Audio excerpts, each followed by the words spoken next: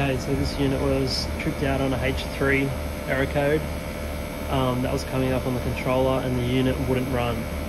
Now the customer has said that that code was on the screen for a good week and they haven't been able to run the unit. So I've come out and sure enough the code, that error code, wasn't on the controller anymore, but it was in the error history. So I've just turned the unit on and it's been running for more than half an hour and the pressures are perfect and it's running completely fine. Now that's the high pressure switch, and what H3 means is when the unit was in an off state, so when the unit was turned off, this was in an open circuit.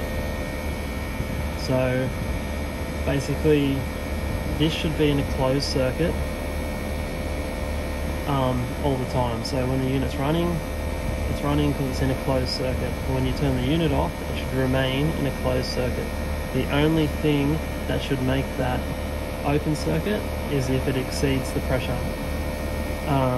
So basically it was in an off state and it was in an open circuit apparently, and that's why it tripped to a H3 fault. Now in the error history it also said it tripped out on an E3 fault in the past, which means the same thing, it's just tripped at some stage.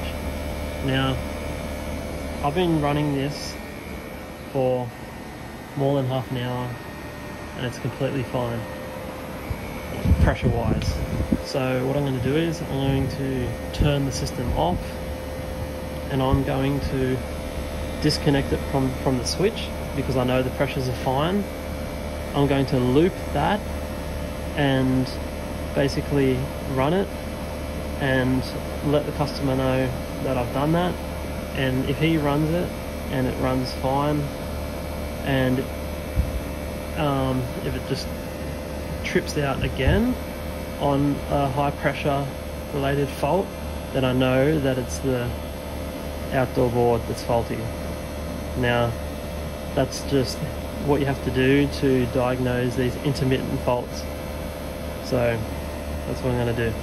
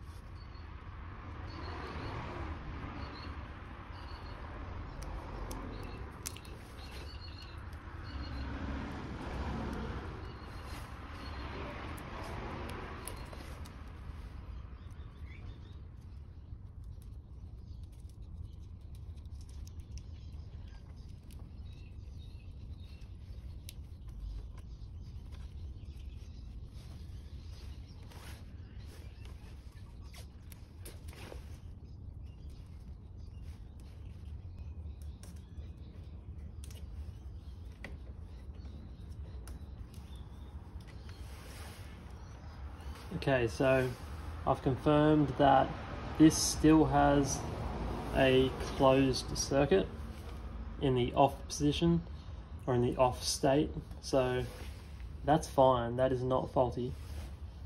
Now, I'm not sure why it's tripped out on the H3. I suspect that the outdoor board might have an issue, so I know the pressures are perfect. I've just disconnected that, looped it, made it safe. I'm not doing this to leave it like this permanently. I'm just doing this as a way of diagnosing the issue. So I'm going to leave it for a couple of days, and if the customer comes back and says that it's tripped out on an E3 or a H3 fault, then I know that the board's obviously an issue, because both those faults mean that this is faulty. But if I've disconnected that, it still comes up with the fault, then it's obviously just the inverter PCB that's the issue, the main PCB. So that's what I'm doing. Just going to leave it like that.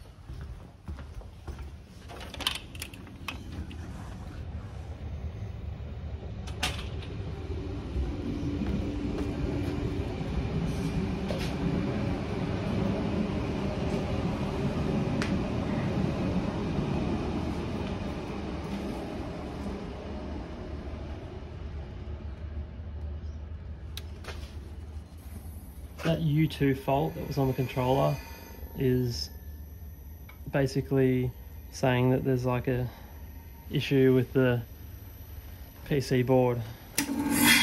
So honestly, I just think that board's intermittently going into error. It's just pumping out like error codes that aren't even right.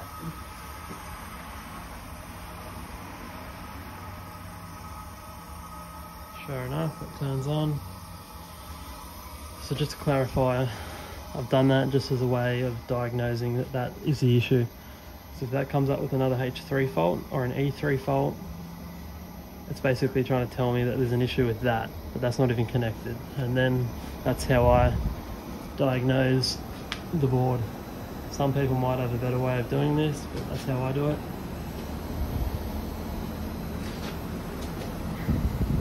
My service tool, which I highly recommend you get if you work on Daikin. Very handy. I'm just going to leave it like that for a couple of days, and the customer will let me know.